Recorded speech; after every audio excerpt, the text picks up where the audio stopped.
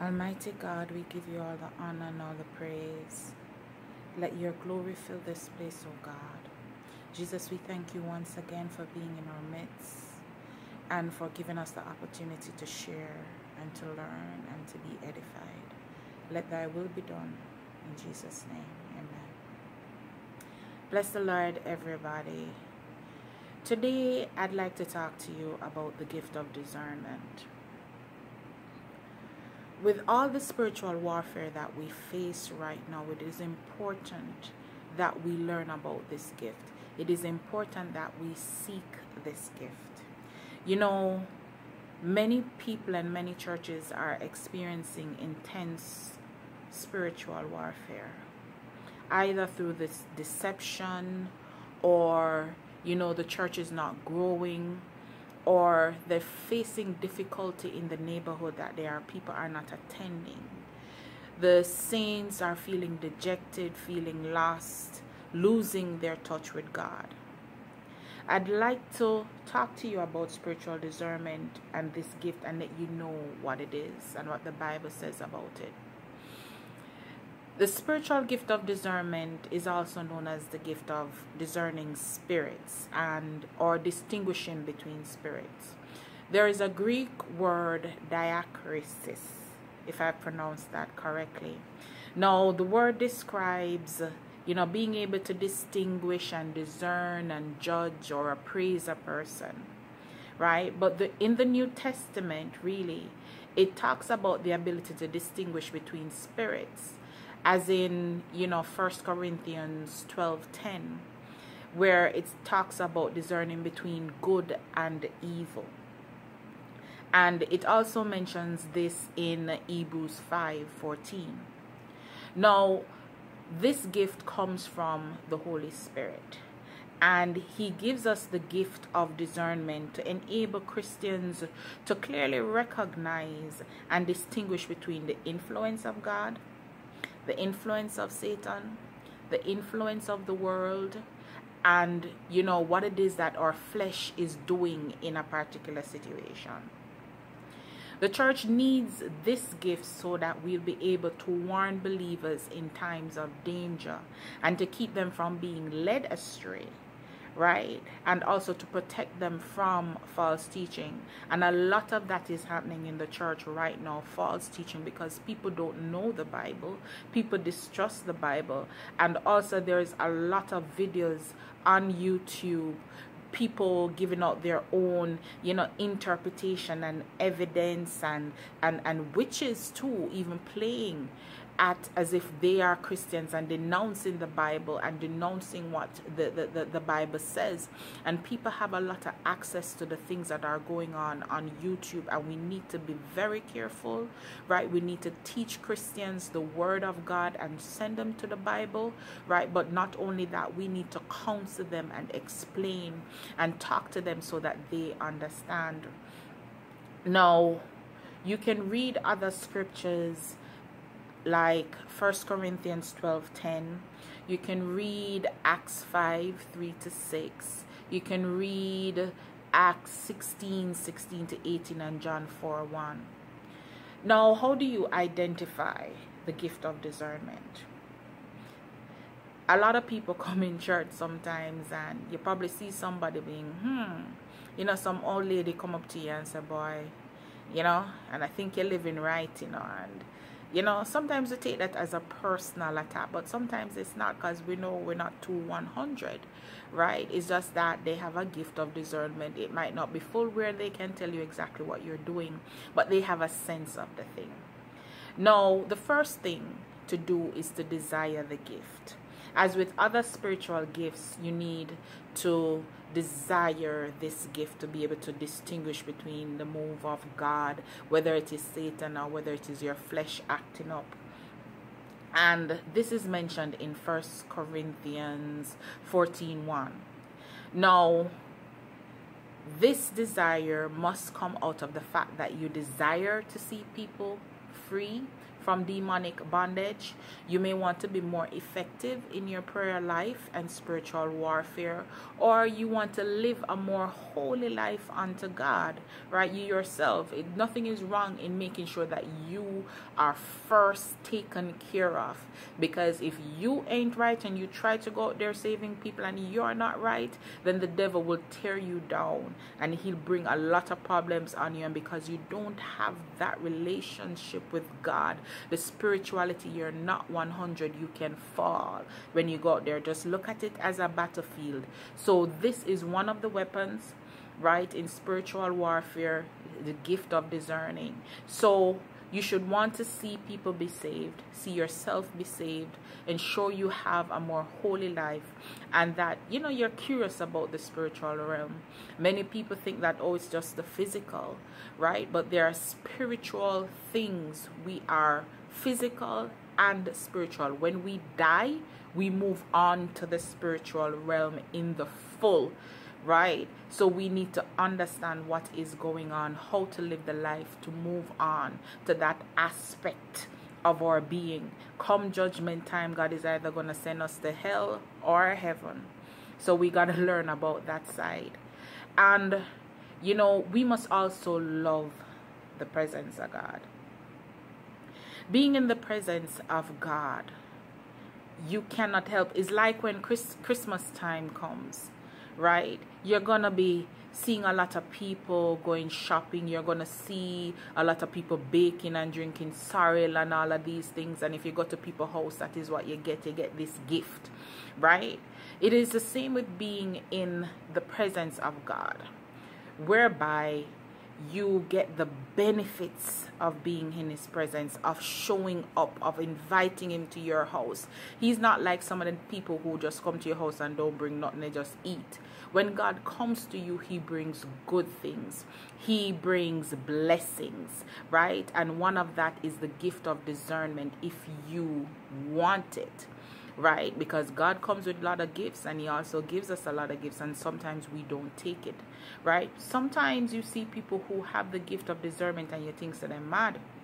A lot of people who have the gift of discernment, right? People think that, oh, you don't understand, you're just seeing things, you're crazy, right? In my life, I have the gift of discernment. I've had it for a long time, right? I've been saved since a child, and I'd either sense things, and sometimes, you know, me myself saying, you know, I'm not so sure. But later on, I learn exactly what it is that I'm discerning the spirits. I'm either feeling the presence of God or I'm sensing the enemy at work. Now, one of the benefits of having the gift of the spirits is a heightened awareness of God's presence. I'll speak to this specifically. I've been in church and see church kicking off, people kicking down the whole place, running up and down, and I'm sitting there and I'm saying, no, Lord, this is not you.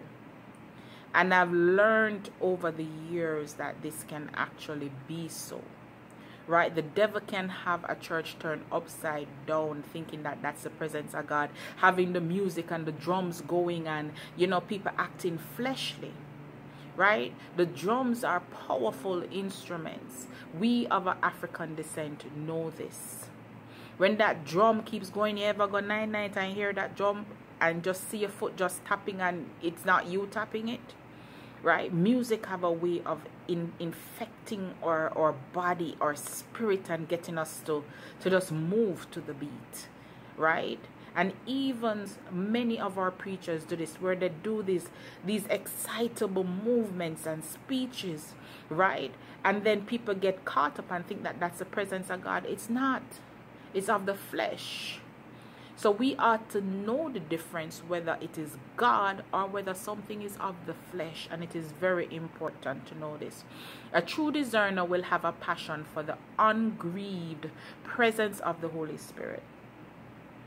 This is because, and I will continually reiterate this, the highest use of the gift of discernment is not to see what the enemy is doing, but it is to discern what the Spirit of God is doing. Another thing about the gift of discernment, or wanting it, is that we want a sensitivity to the spiritual atmosphere, right? And that is one of the primary reasons why I mostly tap into my gift of discernment, because, and again, I go back to church. I don't like going into a church and not knowing what it is about. And really and honestly, it is only in the latter part of my Christian life that God has sent me to different churches, because I don't want to go into a church and it is not of God, that the people there are playing church, or it is that the spirits that are primarily in operation are not of God. And this does happen, right? So that is one of the reasons. Even if you're sitting down and listening to a sermon, I have sat down many times and have pastors come in front of me, and I'm asking God, discerning, and I'm like, what is this? Who is this person? Are they on the up and up? Are they being led by you, oh God? What it is? And he let me know. He let me know, right? Either it is that the knowing, I'll have a knowing, right? Or I'll sense something is off, or certain things that start to come into my spirit, and I'm talking to God at the same time. And I've shared this with people. I said, when preachers come, they are pouring out in you, so you need to discern what is going on with them, whether it is that they're up there play acting, right, or it is that they're truly tapping into the presence of God, because we have to be careful of who we eat from. When you go to a preacher, he is preparing a table before you. So you have to make sure that that table is a table which was prepared with food from God and not from the enemy. Have you ever thought that you're just different from somebody? You feel different, or know that you're different and you don't understand it? This is true for people who have the gift of discernment. Most people, even in church life, experience life through their natural senses. However, someone with an emerging gift of discernment of spirits can see and sense things that others do not see. This ability can result in us feeling different, lonely, or misunderstood at times, especially when starting out. It is vital that someone with a developing gift of discernment finds a safe place. They need to have a safe place, because people are going to ridicule them, and that can shut down the gift if they feel ridiculed, or that they have, they might suffer from low self-esteem, right, and probably think that they're crazy. So they need a safe place and safe people around them who will guide them in this gift. There is often unusual signs in these people's life. It is not uncommon for someone who is gifted in discernment to experience unusual events or manifestations. I can speak to that. I have tons of stories about that. And I'm just sharing that now. Those who are close to me and close to me spiritually know, because I share these experiences of the things I've seen and the things I've experienced that would probably make a grown man piss himself, right? And I have had to hold on to God, and many of these things as a child, as a teenager growing up, and I've just had to hold on to God. And I now fully understand what that is all about. So people who are, incubating the gift of discernment begin to see and feel things that others are not aware of, right? They may include unusual visions, dreams, sensations that alert them to what is happening in the spiritual realm. I was driving the other day with my uncle, and there was a car in front of us that had some stuff in the back of it, some board and all of that, and I just felt uneasy. And I was looking over, I just heard that, all right, move, go over into the next lane. And as I look over to the next lane to tell him to move, right, a piece of the board flew out of the vehicle. And I wish I had reacted earlier, but God was there and nothing happened to us. He braked up at a good time so that nothing happened to us. But things like that happening, You ever just pick up the phone and the phone is in your hand and it just rings? That happens to me a lot of times. Numerous. All my life that has happened, where I just pick up the phone at times and the phone rings in my hand. Or somebody would come to mind. I'll think about somebody that I don't necessarily interact with on a day-to-day, and something happens. Either it is that the next day they contact me, or something happens to them on that day. Things like that, right? And you need to, as I'm speaking, just check yourself if you are the type of person that this is happening, and then check with God if this is not the gift of discernment acting up in your life. You know, as it relates to before you're saved, childhood or pre-salvation signs, things that I've been talking about before, it is not uncommon to experience things relating to the gift before becoming a Christian, right? Because once God gives you a gift, he gives you before you start life, and you have it, right? It's not as if, you know, it's not there before. Some persons, yes, they get the gift after they receive the Holy Spirit, but a lot of persons are born with the gift.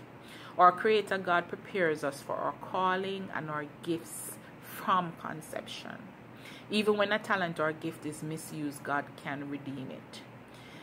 For example, you know about Obia man and Obia woman and all of these things. They have the gift of discerning. Many of them started out in church, right? Many of them had these gifts in church, and then the devil used the gift to lead them astray. So you have to, you see where now we go back and say that you have to be seeking after the presence of God. You have to go into the presence of God, because if you don't, the devil can lead you astray, and you need to be very careful about this, right?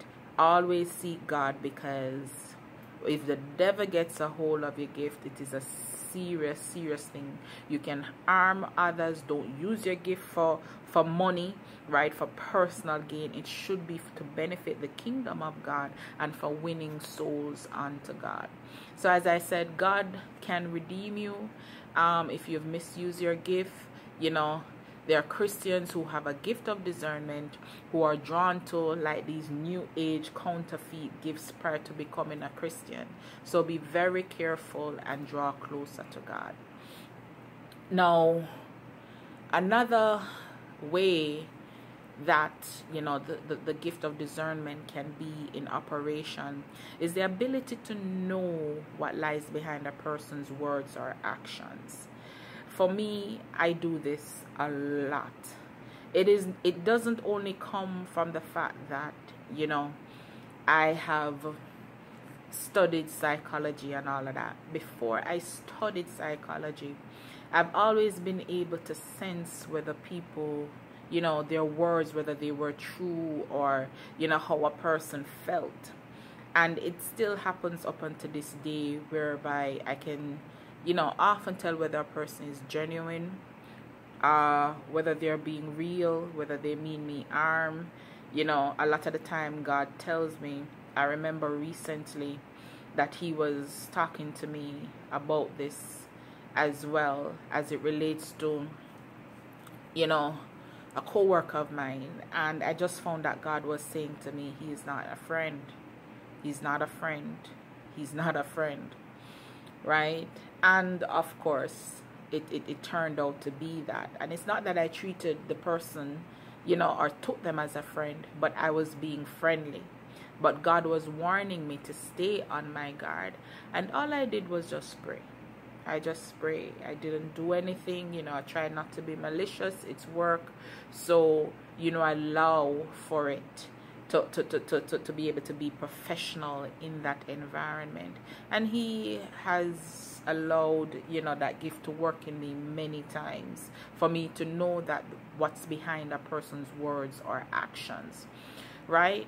So you may know whether they are telling the truth or not, right? If they're being genuine. You may also recognize if someone is manifesting a demonic spirit, where and it can also be like a demonic influence, but you can know whether you're dealing with a person or you're dealing with a demonic spirit when you have the gift of discerning, and you're also able to identify what that spirit is.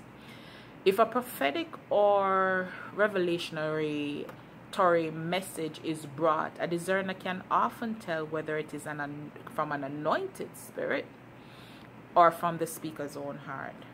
And this is one of the things, especially if you have the gift, the prophetic gift, that you have to be very careful of, and why God works with prophets so long, his prophets and true prophets, to ensure that they know his voice and ensure that they don't go about giving a message from their heart or out of their own spirit, something that they desire to see and they feel, right? It has to be a spirit of God, else you can harm people. And this is not always the case, though, as with other revelatory gifts such as prophecy. You'll sometimes get it wrong, right? Sometimes that's just it. You get it wrong. And you can check the Bible and check everything that I'm telling you. You can check 1 Thessalonians 5 19 to 21, or you can check like 1 Corinthians 13 9 to 10. Otherwise, for those who are operating in the gift of discerning, your leaders can confirm this gifting in you, and they can let you know. Somebody might come to your church and prophesy to you. If you have a prophet in your church, they might prophesy to you that, hey, you have the gift of discerning, or they call that gift out of you. However, the bottom line of the presence of any gift is that it is recognized and acknowledged by your leaders, right? And that you use your gift for the benefit of the church. Now, understand on the other side, and I tell you personally, this gift is a formidable gift. If you're going to be a spiritual warrior, you have to understand it is a formidable tool, weapon when you go into spiritual warfare. But if you have a sensitive heart and so forth, it can be something else. So protect your heart and protect your spirit and allow God to guide you. I pray that the information that I've shared with you, or that God has allowed me to share with you about the gift of discerning, that it helps you. I pray that if you have the gift of discerning, that you use it for the benefit of the kingdom and you don't use it for per se personal gain. So continue to grow, continue to rely on God, and may the Holy Spirit be with you. In Jesus' name, God bless you.